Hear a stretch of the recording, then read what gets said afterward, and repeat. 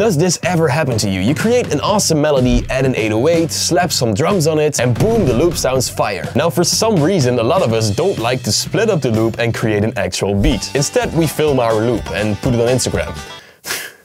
We need to stop that. Today I will teach you how to turn a loop into a beat. I made this quick and simple loop. Check it out.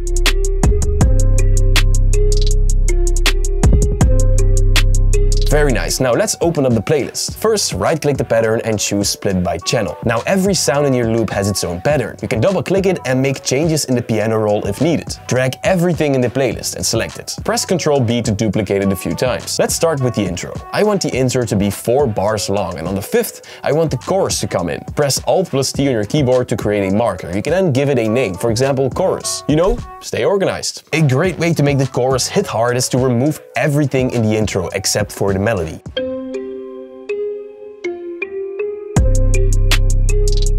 But of course, as you can hear, that's an easy one. Next, we're gonna play with time, and to do that, right-click the melody in the pattern picker and select Quick Render as Audio Clip. This will create a WAV file of the melody. Drag it in the playlist and make it fit the intro. That of course sounds exactly the same. Now duplicate it and make it half the length. Click the audio icon and then choose Make Unique. With the stretch tool enabled, drag the sample back to its original length. Then mess around with the gain of both samples to mix it a little bit and check it out.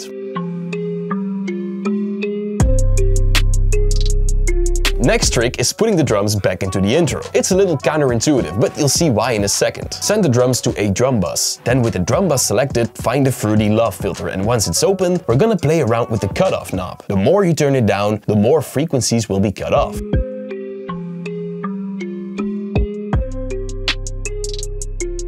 Right-click it and choose Create Automation Clip. Now in the beginning we want the drums to be present. Then we can play around with it, but the closer you come to the chorus, the more and more frequencies need to be cut off. That way the chorus will hit super hard.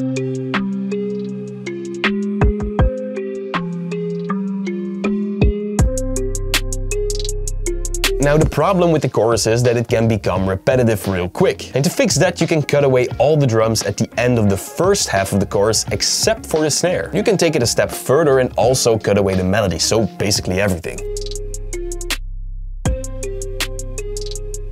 The listener doesn't expect this, so the second part of your chorus will hit super hard. To start working on the verse, copy the melody and change it up a little bit. One thing you can do is make it unique, then double-click it to open up the sampler and decrease the pitch by 12 semitones. Now the melody sounds a little different, which is great to keep the listener hooked.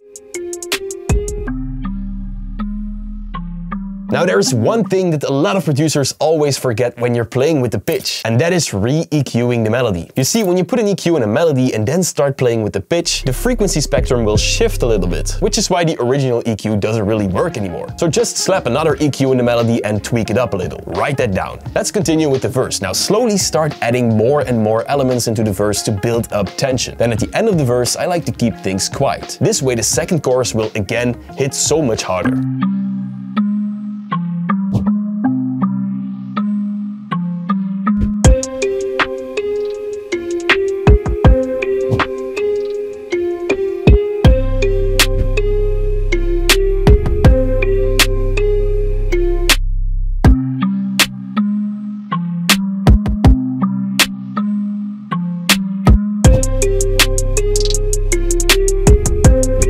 Now the way that I built this verse is personal preference, but if you want you can copy it. For the outro you can go the lazy way, and that is just copying the chorus. Then right-click the master fader and choose Create Automation Clip. All you need to do now is let the song fade out. You can also let the outro wind down gradually by removing elements. Or, one of my favorite ones, duplicate the melody and the 808. Cut away everything except for the first note of these patterns. That's a great way to end a song because again, people don't expect this. Alright, now it's time to take everything we created and mix it. But of course, I teach you everything about that in this video, so go check it out. Subscribe. Gotta go.